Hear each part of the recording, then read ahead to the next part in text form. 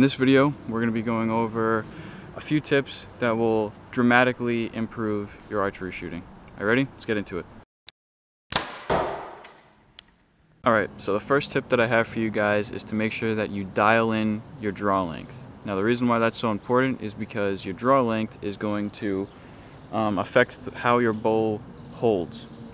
So for example, if it's too long, you're going to be really swirly, your pin's going to be all over the place on the target. If it's too short, you're not really going to be able to execute your shot properly, and if it's really short and your elbow's bent, that's going to really affect the way that you hold too. So dialing in your draw length is super important. It's going to really affect the way that you hold your bow and the way that your pin sits on your target. For example, I shoot a Matthews. The draw lengths on the Matthews bows are adjustable in 1/2 inch increments, but for example, I'm a 28.5. That's just what feels comfortable to me. But it's more like 28.25, and the way that I squeezed out that 1/4 of an inch is I just adjusted my cables. So I twisted up my cables to shorten my draw length just by that 1/4 of an inch. I think I put like 1 turn in each cable, and that shortened it right up for me and made it comfortable. Another way that you can do that is just by playing around with the size of D-loop on your string. And micro tuning your draw length that way. I know that I went through like 2 or 3 D loops when I was setting up my bow just to get it perfect and get it so that my arm is just slightly not fully extended. It's like right here, and that allows me to pull through my shot and expand through my shot and get proper shot execution. My next tip for you guys is obviously you're going to want a tuned bow. If your bow is improperly tuned or really out of tune, it can cause the ass end of your arrow to flare around, and that can dramatically increase the size of your groups with your arrows. You can have the best arrows in the world. If your bow's not tuned, you're going to get group inconsistencies, so making sure that you have a properly tuned bow is very important when shooting archery. If you guys are wondering how you tune your bow or double check to make sure your bow is in tune, stay tuned. We'll have a video out soon. We're going to be building a custom paper tuner that you can swap different kind of paper in and out of, and it's just going to be super portable. So if you guys are interested in that, make sure you stay tuned. We'll have a video out on that shortly, making a really cool paper tuner so you guys can do it yourself at home. Next up is making that you get decent arrows. Now you don't need the most expensive arrows on the market, but it is nice to have some pretty nice consistent arrows. For example, these are the Easton Axis long range. These ones are the match grade versions. Now, like I was saying, you can go for a more budget option or go for ones that are a little bit more expensive. It's up to you. But as long as they're of decent quality and from a reputable brand, you really shouldn't have a problem with your arrows. But making sure that you have good, consistent arrows is plays a pretty big part in your accuracy when shooting archery. Next up on the list, guys, is stabilizers. Now, I have a 15-inch front bar and a 10-inch back bar, but setting up your stabilizers in a way that feels good for you is very important. Make sure that if you have a stabilizer where you can adjust the weights on the front and or on the back, make sure that you do it, and make sure that you tinker with them extensively until your bow sits properly in your hand and holds well for you.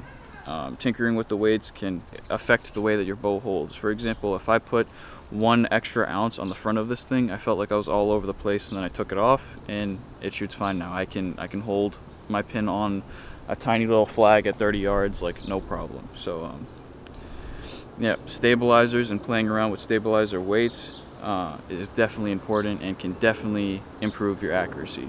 Alright, so now that we have the gear out of the way, let's go ahead and talk about form. Alright, so these form tips are going to cover any type of release that you're using, whether it's index style, whether it's a hinge style release, whether it's a thumb button release. All of these form tips are going to apply to any one of them. Now, as you guys may know if you follow the channel, I shoot a hinge style release, but this was my dude for a while. This right here is a Cobra Heartland Bow Hunter index style release. It's the hook style, which I prefer. I don't like the caliper styles.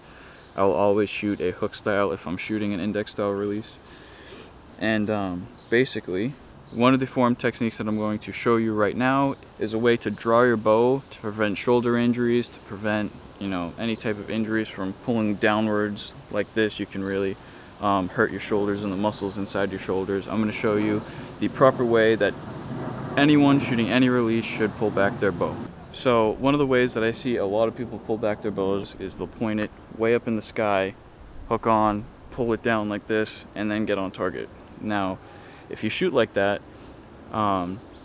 practicing in your backyard is going to be a little bit sketchy because obviously you're pointing way up in the air. If your D-loop or anything were to, God forbid, fail, you're sending an arrow like 300 feet. So that can be a little sketchy. Also, when you're pulling down like this, you're putting all of the force required to pull your bow back in your rear delt and like your back shoulder muscle here. Now, that can put a lot of strain on your shoulder. Obviously, you're pulling back 60, 70, some bows even go up to like 85 pounds. One way that I will say, and that I like to pull back my bow, which I've kind of always done, is I lift both of my arms up like this, and then as I come down, I pull it back with my elbow high. What that does is it lets the biggest muscle in your back, your lat, and one of the strongest muscles that you have is your bicep and your arm. It allows both of those to work together, and you kind of lever the bow back and down, and that's how you pull the bow back. Elbow high and back. So that's been one of the most efficient ways that I've found to pull a bow back, and it just puts a lot less strain on your shoulder that way. So that is how I would recommend you guys pull your bow back. Alright, next up on the list is going to be shot execution. So the way that I recommend to shoot is to always shoot with your back. No matter what style of release you are shooting, you want your back to do the majority of the work when setting off that release. Now, this is going to be really hard for anyone who already suffers with target panic with an index style release or a thumb release. I don't have a thumb release with me on hand. It's in my dad's truck. He took his truck to go somewhere, so I don't have one, but I will be demonstrating how to shoot an index style release with your back. So the way that I like to do this is I'll get to my full draw, get back, get anchored, wrap my finger around the trigger. A lot of people like it really deep. I like it just right there. And then I'll keep my finger in place, holding it where it is. And then once I get back and I'm in my, location, I'll pull with my shoulders, and I'll keep my finger stationary. And what that'll do is it'll slowly pull that trigger as I pull back, and it'll let it go. It's hard to explain, but if you guys want to do this at home, you don't want to send arrows into targets, make sure you check out our website at hangandhunt.com. We have a shot trainer available that will go around your bow. It goes around the cams of your bow, and it's basically dry firing your bow without destroying it. So if you guys want to do this at home and you don't want to send an arrow somewhere where you're not comfortable because you haven't shot this way before, make sure you go check it out. But we're going to go ahead and demonstrate that right now. Get back into full draw, wrap my finger around the trigger and hold it firmly, and then pull back with my shoulder blades. Now when I do that, I'm kind of pinching my shoulder blades together and pulling down with my lat at the same time. So I'll go ahead and demonstrate that.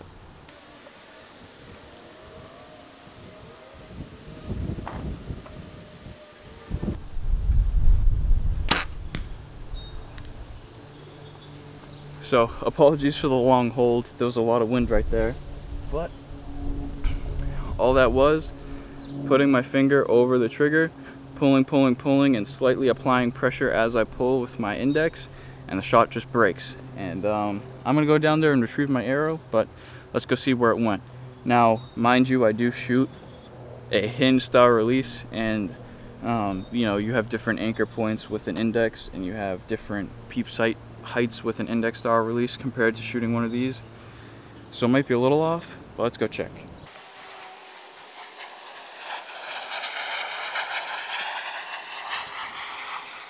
Alright guys, so I'm going to go ahead and flash that picture up here. I actually wasn't too far off, which is surprising. I really thought that I'd be more off than that.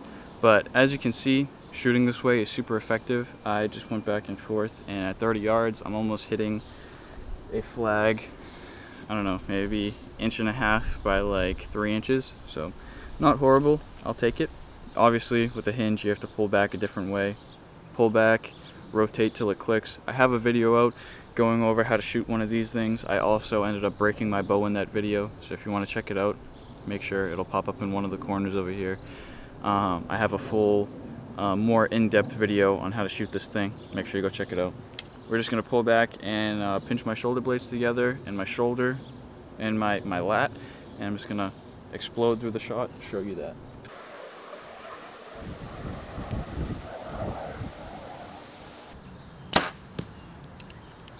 Again, a little long hold.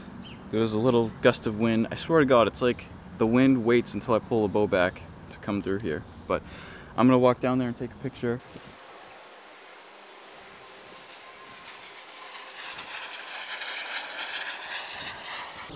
Alright guys, so I'm gonna go ahead and flash a picture up of that shot. As you can see, super effective way to shoot the old hinge. Alright guys, so that's pretty much gonna wrap up the form section of the video. Now let's get into the most important part of the video. The most important tip in this list. Practice. Now I know that sounds like, you know, obvious, but getting out there and shooting 100, 150 arrows a day, I know it sounds like a lot, but it's really going to, you know, improve your form. You're going to get more comfortable with it. Everything's going to get more repeatable because archery is all about repetition. Basically what I'm trying to say is that practicing with your equipment every single day from close and long range is going to get you familiar with it, and you're just going to know what to do in different situations, whether that's hunting or in a 3D situation. Alright, so that's pretty much going to wrap up the video, guys. Thank you so much for watching. If you want to see more videos just like this one, make sure you get subscribed. And if you guys are liking the content so far, give us a thumbs up. That basically just tells YouTube that you like the video, and it will send it out to more people so that more people, you know, will get this information. It could help them out. Thank you guys so much for watching. Catch you in the next one. Ciao.